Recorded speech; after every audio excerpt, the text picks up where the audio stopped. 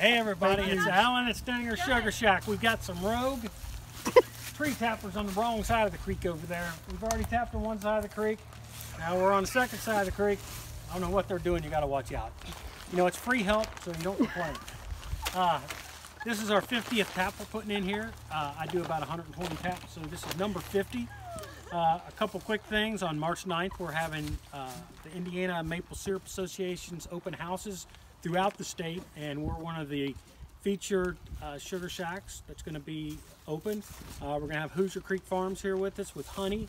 We're going to have Turntastic Wood Designs with turn bowls, and we're going to have Reclaim Creations in Woodworking, who have woodworking projects reclaimed from old wood, hence reclaimed.